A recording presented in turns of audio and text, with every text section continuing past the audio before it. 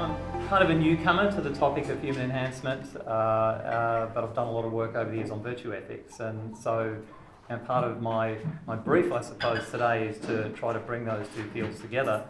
And so it's a relatively short talk, but essentially it's also going to be drawing on a lesser-known writing of Bernard Williams, just as Julian had been doing. But essentially what I'm going to be focusing on is a distinction between personal integrity and professional integrity. And I'm interested in cases where people seem to speak up, whether they be lawyers or doctors, seem to speak up on grounds of professional integrity and say something or do something that seems to maybe go against the efficient organisation of an institution. So I'm going to be talking a little bit more specifically about human enhancement now because, as you can see in the title, it's about utilitarian enhancement. But I'm focusing also, of course, on the question of moral enhancement. So here's an outline of my argument. So utilitarians may suggest, and some do suggest, that when the sort of people that I described before, who feel kind of morally compromised by having to do something which seems to streamline the overall organisation, that maybe they ought to just take a pill, use pharmaceutical means of enhancing themselves to try to better enable the efficient sort of running of the organisation. And the kind of organisations I have in mind here are things like the adversarial system of justice is one that I'm going to talk about, and the role of lawyers there. But also I want to talk about the impact that certain pay-for-performance kind of healthcare mechanisms can have on the doctor's role and the doctor-patient relationship. And what we ought to do if we're trying to enhance there. Should the enhancement focus on trying to improve that relationship and the virtues that partly constitute it, or rather should the enhancement try to focus on the overall running of the organisation, the overall running of the institution itself. So I'm going to give you a couple of cases where you have to, perhaps choose one or the other. And it seems to me that a lot here, this is what I'll be arguing, a lot here really depends on whether we understand these refusals or the feelings of being compromised as appeals to personal integrity and one's own individual conscience, or whether we understand them instead as someone saying, I cannot with my doctor's hat on do that for you, cannot with my lawyer's hat on do that for you. Or in other words, as appealing to the proper goals of the profession. And so I'm going to be talking about the latter kind of interpretation and argue that this way of looking at those feelings of being kind of morally compromised helps show why we should reject the use of pharmaceutical and, for that matter, other means of assuaging practitioners' moral unease about or feelings of alienation towards their roles in various cases. But I do want to say a little bit in passing, pretty much, about the way that you might be able to bolster certain virtues. The example I've got is courage, through pharmaceutical means. So I'm not totally opposed to it, at least in my first foray in thinking about these issues.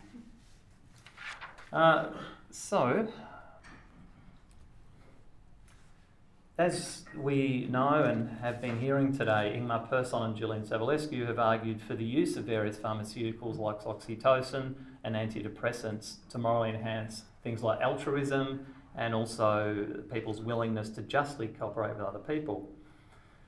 But in an earlier article that they wrote, they also argued for these and other forms of enhancement as a sort of necessary check on the possible excesses and risks of things like cognitive enhancement. So this helps really direct me to the territory I'm planning to focus on, which is about the questions of integrity, because you might ask, or you might say, that without better developed moral consciences, we might risk bringing about great harm, such as nuclear war, which is the case that Julian and Ingmar focus on. So let me then move a bit more closely to my topic by talking about perhaps a famous quote from Montaigne, where he argued that if we take conscience too seriously, that can be an obstacle to the achievement of important social goods. So he said in his essay of the useful and the honourable, in every government there are necessary officers which are not only abject but also vicious. Vices find their place in it and are employed for sewing our society together, as are poisons for the preservation of our health. If they become excusable inasmuch as we need them and the common necessity effaces their true quality, we still must let this part be played by the more vigorous and less fearful citizens who sacrifice their honour and their conscience as those ancients sacrificed their life for the good of their country. We who are weaker, let us take roles that are both easier and less hazardous. The public welfare requires that a man betray and lie and massacre. Let us resign this commission to more obedient and suppler people. Some of you would have heard that heard that quote before, or certainly be familiar with those kinds of sentiments. But to me, it's got a lot in common, although it's not completely the same, as the kind of critique of utilitarianism that Bernard Williams put forward, where he argued that if we take on a job, amongst other things, that would be contrary to our deepest convictions, our personal integrity, that this is a problem for utilitarianism, where that's the only way of maximising utility. So thinking about these kinds of cases, two somewhat different cases that have got a lot in common, it's interesting to think about what would count as sort of moral enhancement here. Let's talk about sort of bioenhancements more specifically, and perhaps pharmaceuticals. It seemed to me that Montaigne would welcome the availability of moral bioenhancements here to help perhaps the more suppler and or the people who have problems at stepping into these roles that are very useful. You would think he would be in favour of there being a greater sort of percentage of the population who are able to do this, maybe through the use of various kinds of drugs. And you would think also that perhaps if there was an integrity-suppressing pharmaceutical or other similar bioenhancement that was available, that might be something that utilitarians would welcome also. But this is where I wanted to draw on, as I mentioned, the lesser-known article of Bernard Williams. He has another article, Professional Morality and Its Dispositions, where he gives a somewhat similar argument to his well-known sort of critique of utilitarianism. And it seems to me that there's an important point in that argument, but I want to draw it out and extend it a little bit more in the context of perhaps talking about moral bioenhancement. Because I guess the argument I want to put is that contrary to Montaigne and some utilitarians, instead of pharmaceutically enhancing people so that they become capable of taking on these necessary offices that Montaigne talked about, we should start questioning whether there might actually be something amiss with the roles themselves, and that this is a way of gauging it through looking at the reactions of the individuals who have to actually occupy those roles. So the argument that Williams gives in that article, Professional Morality and Its Dispositions, is about the adversarial system in legal practice. And essentially he argues that if a system like this leads to widespread feelings of alienation, for example, by criminal defence lawyers, then this is an important indicator or indication to us that something's going wrong with that system. The system itself might be a fairly efficient way of administering justice, but if the practitioners themselves can't actually occupy those roles or fulfil those roles well without feeling alienated from what they have to do in their professional capacity, what their legal self has to do, what sort of tactics they're expected to provide for a client, in particular the sort of cross-examination that they're not only sometimes expected by clients to provide, but also find themselves a bit kind of, I suppose, caught up in.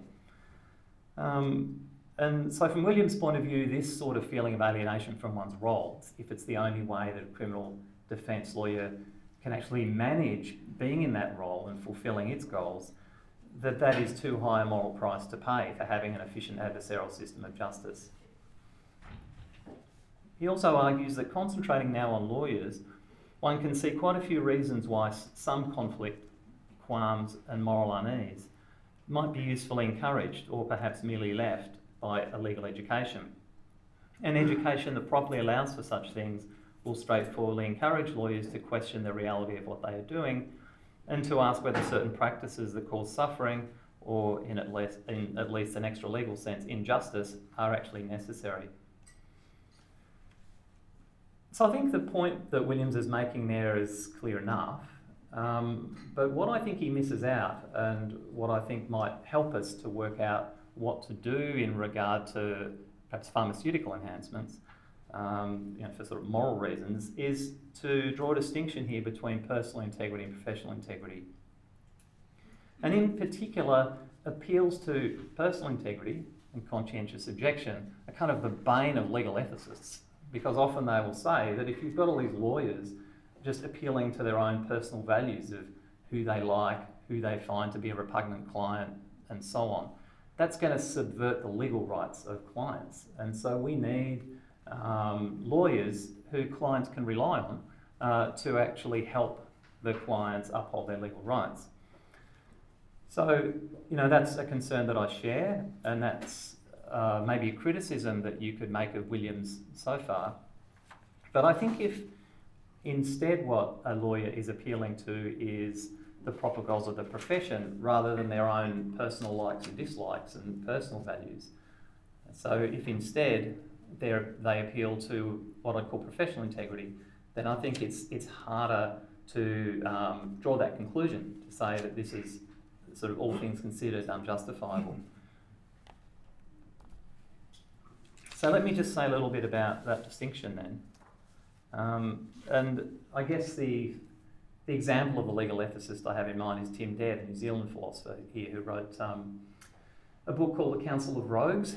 And as part of that book, the whole point of the book is to try to develop a principled defence of the adversarial system, and which he does very well in a lot of ways, but I don't think that he addresses this concern about lawyers' refusals to provide certain services or to adopt certain tactics that are requested by clients, where the lawyer's reasons for saying no are because it would be sort of contrary to justice in some sense, so contrary to if you like, the proper goals of the legal profession.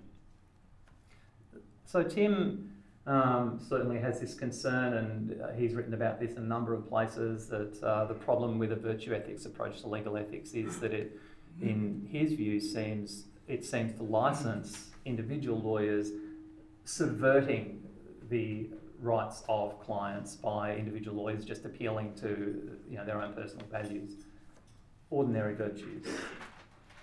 This is also an interesting issue that Kant addresses actually in his short essay, What is Enlightenment? So Kant has this example of a pastor there who's preaching a sermon, and the pastor has misgivings about the official teachings of the church, and Kant sort of addresses what the pastor should do if he's to be an ethical pastor. And Kant's answer, which Tim is quite keen on as well, is to say, well, look, you're there, you've got a job to do, there are, if you like, expectations, legitimate expectations that your congregation have, that you will be preaching the official teachings of the church and not departing from them terribly. But if you've got serious misgivings about it, what you should do is behind the scenes agitate to try to get them changed, which might be a very long process. But that's really the extent to which you're allowed to go to in terms of trying to, in terms of expressing the concerns that you might have about what those teachings are. So Tim's view is similar to that. So I was actually in this talk not going to say a lot about the limits of personal integrity. I just wanted to try to remain agnostic about that, because my main argument is that when a practitioner acts from professional integrity, and so when their concern is that the service, the tactics, if you like, the type of role is something that is contrary to the proper goals of the profession, that is a very different reason for saying no to a client or a patient than to say, well, I have these personal values and I feel compromised by it for these personal reasons. So then it seems to me, going beyond Williams, that when role alienation stems from professional integrity, that should be regarded as an important signal that something is amiss with the institutional role itself. And so, contrary to Montaigne and some utilitarians, a practitioner in this situation shouldn't simply take a pill and get on with it. This is the kind of example that I mentioned before. I don't know if you can read that. I cannot, as a lawyer, do that. I probably cannot, if you're sitting at the back of the room, even read that. But So I'll just read a little bit of that to you. I won't read it all. So the kind of perspective that I'm coming from here is to really develop accounts of role-differentiated virtues, say in the context of legal practice, which is something I've done before, but here I wanted to try to build on that and sort of give you two parallel examples of a lawyer and a doctor saying no to patients or clients on grounds of professional integrity. So suppose, to take an example, perhaps for medical practice now, that we think about doctors who refuse to provide a futile intervention to a patient where that's requested by the patient's family. You know, again, the doctor mightn't have any personal misgivings about doing that, but the doctor can, I think at least, can say, you know, perfectly legitimately to the family and the patient, I cannot with my doctor's hat on do that for you. It's not the brief that I've been given by the community to do this. So this, if you like, is an internal critique of roles, but it's not one that relies on the personal values of the practitioner. It's rather just what they see the role or the hat as representing. And so now I want to talk about a case from criminal law, a case that some of you would know I've talked about a fair bit over the years, but it's one that I find fascinating. So I'm really fascinated by this phenomenon of post-retirement shame. Always on the lookout for books of people, when they retire, people get very candid. They want to get things off their chest. They write their memoirs, say stuff about their role they wouldn't have said while they're in it. And you know, for me, what's powerful about those accounts is it's not me, some ethicist, saying you did the wrong thing in your role. It's them saying, look, I went too far. I realise that now. And I found a few examples like this in medical practice and legal practice. This is still the best one that I've been able to find. And it's from a 1981 book by a guy called Seymour Wishman, who wrote this bit of a potboiler of a book. He was a very successful New York criminal defence lawyer who had, and he writes about this on page 1 of the book, was confronted when he went into hospital to visit a client. He was confronted by this large African-American woman who was a nurse at the hospital, started swearing at him, wanting to attack him, wanting to strangle him, and so on. She had to be restrained by the orderlies. And on page 2 of the book, he's then wandering down the hospital corridor to see his client, thinking, who the hell was that woman? What was going on? And then he realises that she was the complainant in a particularly vicious trial, a sexual assault trial that he was involved in the previous year, where he was able to get his client acquitted. So he realises, he thinks that, oh, okay, so my client was guilty. Now, I'm not saying that you cannot ethically defend a client who you have some reason to believe is guilty, but if you, you know, it's a very fine line there. So I'm not passing judgment on that. I'm more telling you about his own reaction to it, which was that that incident triggers a whole lot of soul searching that goes on throughout the rest of the book about when it was he went too far in his role. Because what he thinks about that case was that the sort of tactics he used to basically humiliate her in the witness box was going too far. So this is what he had to say about it, and this quote in the middle of that slide. So this Lewis woman I had humiliated in the sodomy rape case had changed things for me. A bell had rung for me. Her outrage and pain after the trial had made a joke out of my posturing and my claims that there was nothing personal in what I'd done. There goddamn well was something personal. If she'd been telling the truth, I had stripped her of what little dignity she had left after my client had finished with her. Maybe I hadn't done anything unethical, legally unethical. In fact, I might have been doing what I as a lawyer was required to do, but preserving our criminal justice system, worthy as that goal might be, was becoming far too narrow and abstract a concept to provide me with any comfort. I had ignored the larger moral and emotional implications of my actions.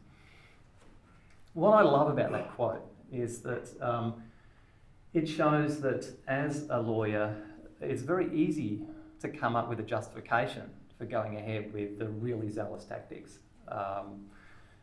Lawyers are not short of justifications for what they do in the context of the area that he was working in criminal defence.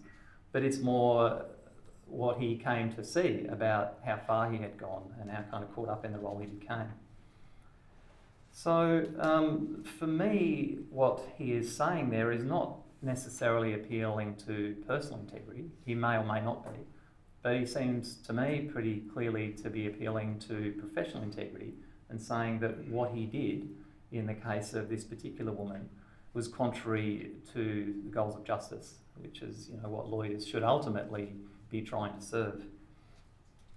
So in this sort of case, now coming back to, I've got this other example here.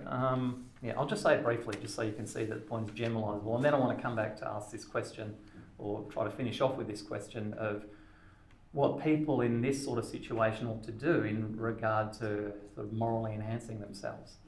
You know, if they could try to overcome any such misgivings while they were in their role through perhaps pharmaceutical means, ought they to do that, or ought they instead perhaps, you know, try to resist such temptations and perhaps help all of the community in being a kind of whistleblower in a sense about the profession, or helping us understand more about how easy it is to get caught up in one's role and sort of where to draw the line.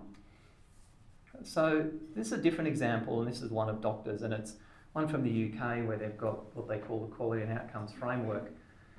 And a number of doctors over there have reported in the literature that because of the way the financial targets for clinics are set up, whereby the clinics get a monthly reward if they hit certain targets for things like prescribing statins, or say the number of pap smears that clinic has provided, that some doctors have felt actually morally compromised at having to either prescribe statins or carry out, you know, like pap smear tests for like cervical cancer screening in cases where it was completely not medically indicated, so to speak. However, you might think, well, there's good institutional reasons for us to have a really solid evidence base here. And if we've tried other means of getting doctors to do this, and the only way we can get them to do it is through the introduction of financial incentives, again, you've got a dilemma. Which way do you go on that? So in that kind of scenario, again, you might have the question, well, which values ought to prevail?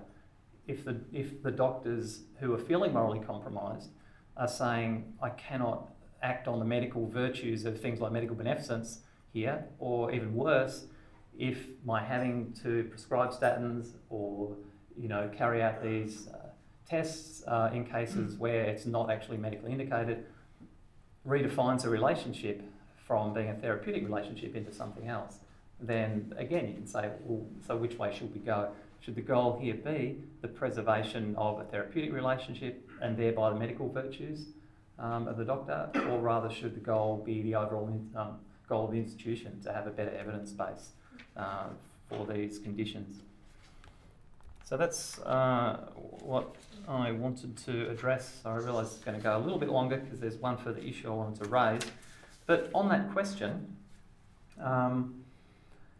you know, this is where I think that we shouldn't be using perhaps pharmaceuticals in order to quell the doubts. We shouldn't adopt the Montaigne approach and say, well, we just need to find the right people to fill the jobs, the ones who are not going to have the qualms, not going to feel morally compromised. But rather, I think that there's a value in having people like that being able to speak up, whether it's Seymour Wishman about going too far in what he did for his client, or you know, whether it's some of the UK doctors feeling sort of morally compromised with individual patients, that there's a value in their being able to do that, rather than, you know, taking a drug to help them just ignore the doubts that they have. However, I did want to say something about how you could, as a virtue ethicist, maybe at least accept in some cases some sort of pharmaceutical enhancement. At least one example that I thought of was beta blockers being used by a whistleblower who's expressing the virtue of courage by perhaps giving evidence at a government inquiry against, let's say, an incompetent surgeon. You know, for me, if the way the whistleblower is using the beta blockers to calm their nerves to be able to give really accurate, you know, testimony here, I don't see anything wrong with that. I don't know, maybe such a person would count as a little less courageous if they were to use beta blockers to speak out, but they'd still be pretty courageous. Pretty clearly, though, there's going to be a point where if you keep doing that, then you might say it's really just Dutch courage. It's not real courage, it's Dutch courage that they're displaying. Something, and this is not a project for this paper, but maybe a worthwhile project for someone to do, would be to try to look at when people can actually build their virtues through these pharmaceutical means. And so, Mark Alfano has a book, a 2013 book, Character as Moral Fiction, where he has a whole lot of points, one of which is pretty familiar to us, about where if you attribute more global virtues to people, like being trustworthy, then they'll start to live up to that. So they have a kind of instrumental value, and it might be that some of the moral bioenhancement literature, could usefully link up with that to say, well, even if someone taking beta blockers or something a little bit stronger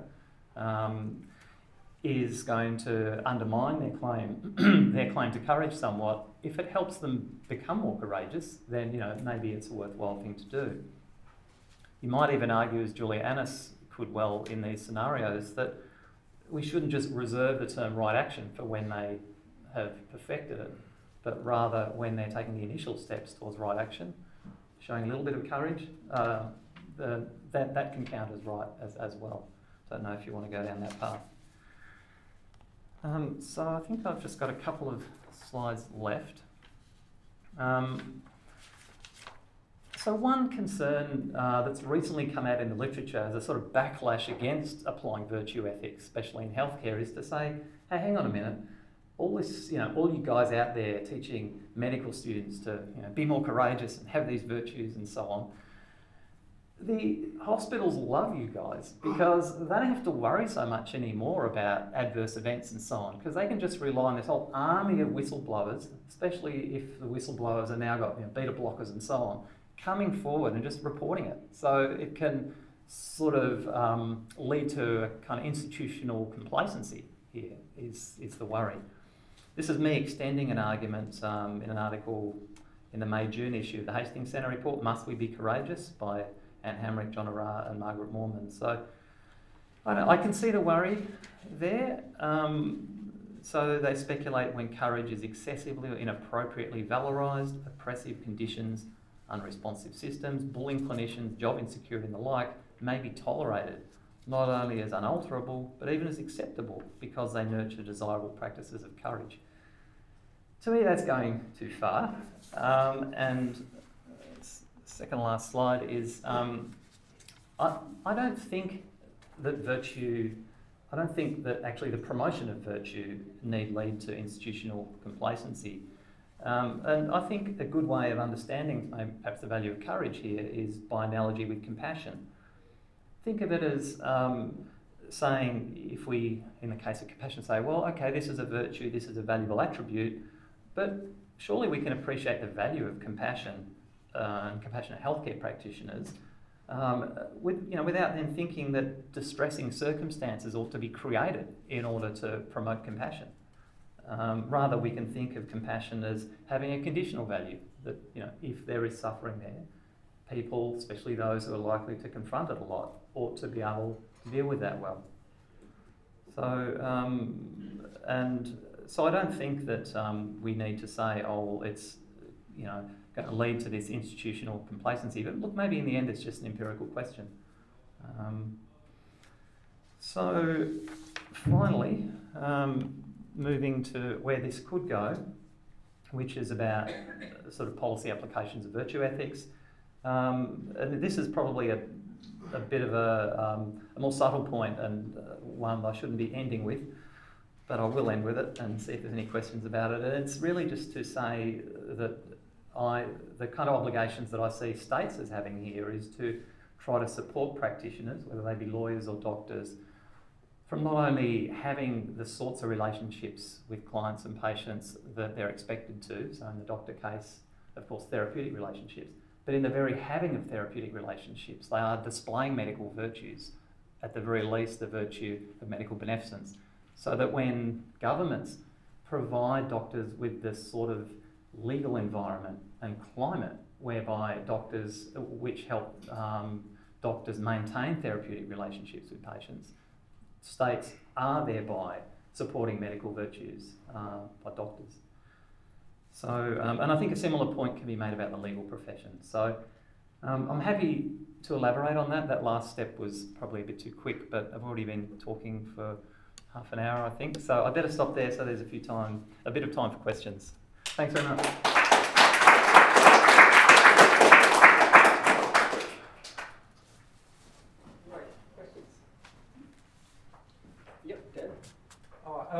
So I'm just curious as to how much hangs on the idea that there have to be professional virtues rather than just professional competency. Because there are some professional ones that you haven't talked about where I gather that professional darts players and comedians and so on just can't do the job unless they're steaming drunk. Right? I mean, often this is bad for them. You only have to watch darts and you see what kind of, you just tell these people in a bad way. But presumably no one seems to mind. There aren't virtues of these professions that are being corrupted or missing. Whereas, if a judge said, "Oh, I just can't do this job unless I'm steaming drunk," then you'd be horrified. And you sort of, presumably your view is that there are these professional virtues that come apart from competency in some way. Or perhaps, well, I'm not sure what your view is. Yeah, well... So can you say a bit more about that distinction anyway? Sure, yeah. I wasn't sure about the professional virtues coming apart from competency, but... where competency is having certain virtues then. Yeah, I see. Well, to address what you said at the start of the question was how much value do I think the professional virtues should have, which is something I could answer. And so I suppose when it comes to thinking about role virtues for professionals, I think that the kind of value they get is because they enable a practitioner to serve the proper goals of the profession. So for me, it's dependent on how much value those goals themselves have. There might be areas where there might be occupations where we might say, well, okay, there's been these sort of traditional occupational goals, but maybe there's character traits help you serve them, but really the goals don't matter that much. So in turn, perhaps the virtues or character traits wouldn't matter that much. Does that help a little bit, or? I think so. I suppose there might be subsets of the profession, certain roles within the profession where the virtues are less important.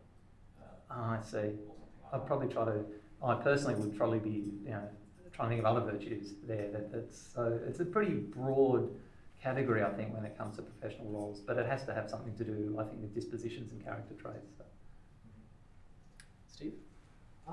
Yeah, with the lawyer who was you put on the horns of the dilemma, they had qualms about having to defend dodgy clients, and well, one thing to do about it is enhance their moral emotions so that they overcome these qualms, and the other is to become whistleblowers and sort of speak out against the system. I wasn't quite convinced that this was a genuine dilemma. I mean, can't you do both?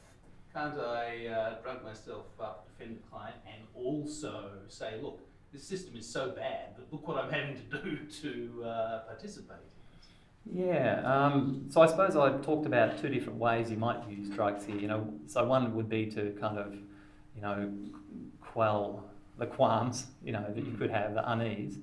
So in the Wishman case, one use of them might be that we just, say he didn't have to wait until he retired to realise that he went too far, but say he had the inklings of it at the time when he was actually representing his client in the case involving this woman.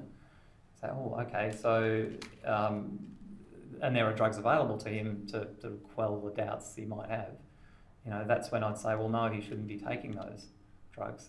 I'm still not seeing why he can't do both. Why can't he take the drugs and also write down what his problems are, send an anonymous letter to a newspaper or something? Okay. Well, I'm understanding taking the drugs as then doing what the drugs enable you to do, which is going too far, in the sort of cross-examination tactics that he used.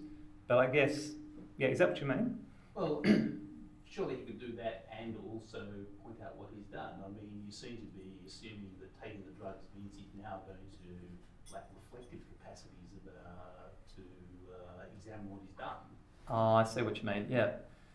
I suppose the concern I had with him taking the drugs was what he then might do, and that I guess a lot of us might be equipped to judge, including him, that he's gone too far. So yeah, I mean, perhaps he could take the drugs, use the humiliating sort of cross-examination tactics, and then write a letter and reflect on it afterwards. Yeah, he could do that, but then I don't think that would be a good use of the drugs in a way, because I think he shouldn't be doing that sort of thing, and he shouldn't be using those tactics in the first place.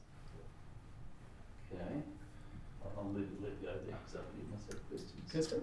Yeah, I think one of the problems that the enhancement doesn't really affect is that I think the fundamental problem here is not so much that the person is conflicted or even, his professional integrity, but that his profession